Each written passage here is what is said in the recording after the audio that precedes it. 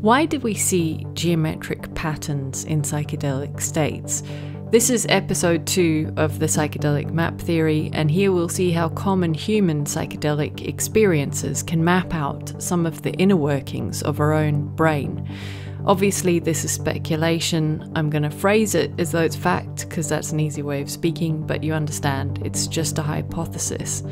In episode 1, we looked at how psychedelic chemistry may be seeking to take animals out of pursuit mode, which leans into the default mode network in the brain, and move them instead into stay here and engage mode, which uses more cross-brain connections that pertain to instinct.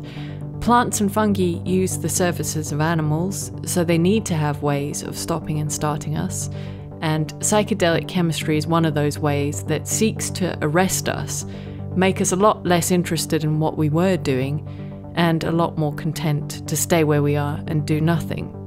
Now, animal responses to these chemicals vary. If it's safe or beneficial to stay where an organism with this chemical pops up, a species will evolve to give in to that signal. If it isn't safe, then a species will evolve to throw up that organism or block it in some way. But the purposes of the chemistry do seem to be to try to stop ambulatory creatures where they are. And what's common to all geometric patterns, which humans perceive to be beautiful, is that they employ two special properties which work together using physics instead of chemistry to achieve the same switching action in the brain. So what they affect is like mechanical serotonin or mechanical psilocybin. Now, psychedelic patterns are the result of chemistry, so they're not affecting that switch on their own. But even if the patterns are presented to us in sober states, you can see they have this ability to distract us from what we were thinking and make us stay still and stare at them. And if you look at religious artistry that seems to be based on altered states, these manage to draw people in from around the world. These make people get on a plane with the simple aim of visiting and standing and staring at them in person. And as we'll discover, the fact that the physics of these geometric patterns switches us from pursuit mode to stay here and engage mode, the way psilocybin seems to, is what creates this pleasant sensation within us that we know as the experience of beauty.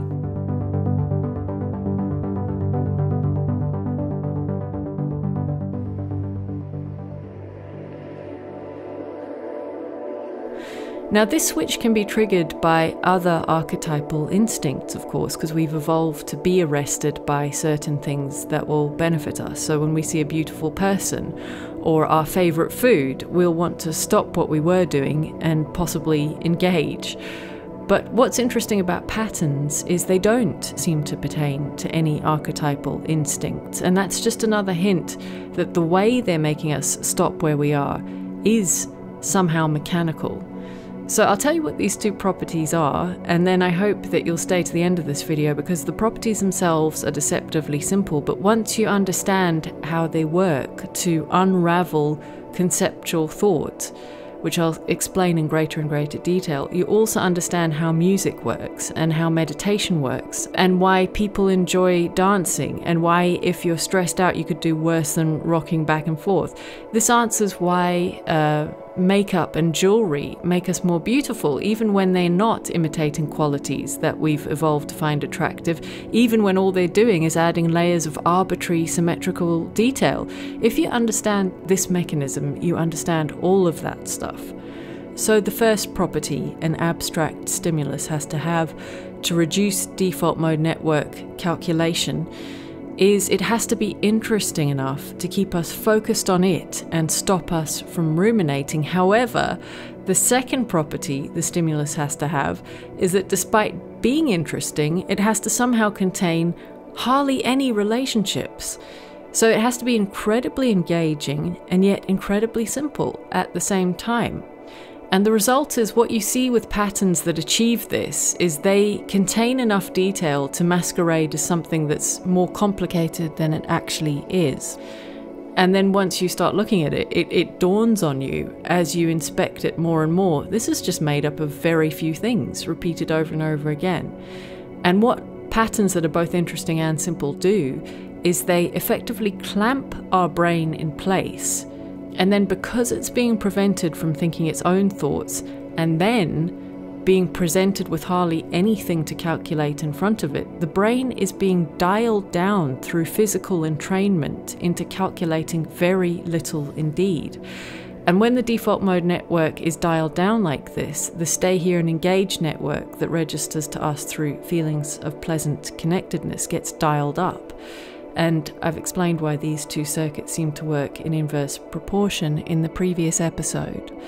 So I'm going to call this the clamp and funnel technique, if you will. I'm sure many of you won't, but you should, because that's what it's doing. It's clamping the brain in place so it can't think about other stuff, then funneling it down into calculating hardly any relationships whatsoever.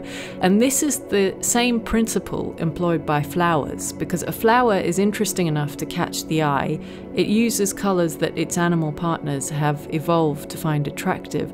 It's also intricate enough to masquerade as something more complex because it takes a bit of processing to behold.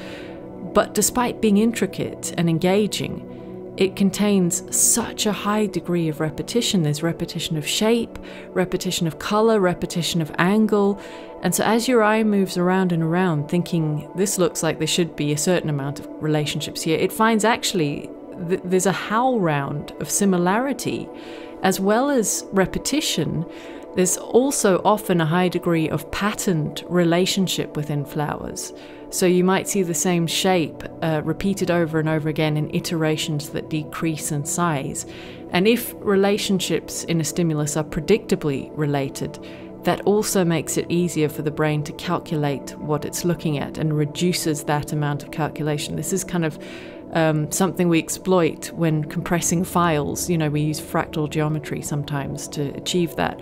So when you consider that this is what an ordinary panorama looks like, and virtually nothing here is related to anything around it, you know, each rock really has to be calculated individually, each branch, each movement on the water.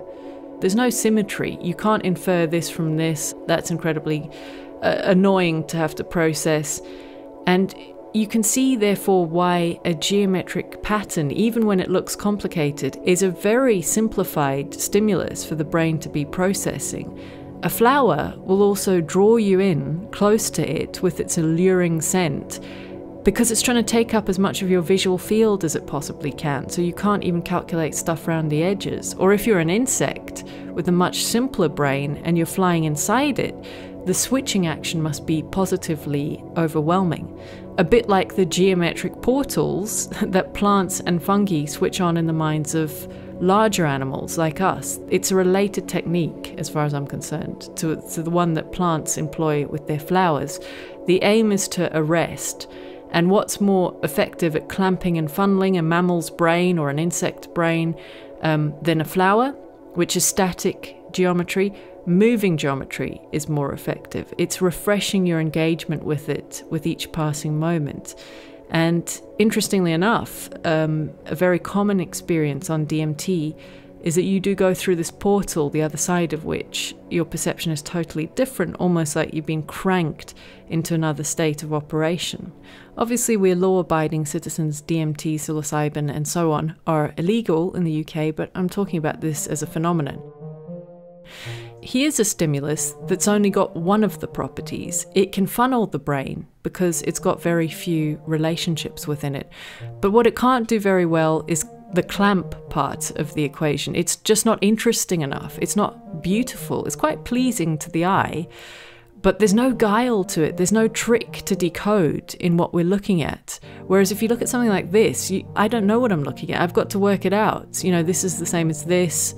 I'm pretty confident all these are uniform, but I almost can't compute what I'm seeing all in one. I have to keep going around and checking everything. And as long as I'm engaged to this extent, I'm being prevented from thinking my own thoughts about the past and future. Now, we know from brain scans that daydreaming involves high default mode network activity. So if you focus on anything externally, it reduces DMN activity. That's kind of how mindfulness meditation works. And this is what makes the clamp part of the clamp and funnel technique get off to a good start in cutting down a lot of DMN activity, even before it's funneled down further. Why does daydreaming lean into the DMN so much? Well, rumination involves thinking about complex narratives from the past, present, and future. Whereas dealing with something physical means the calculations you're making are more confined to the present moment, the immediate past, and the immediate future.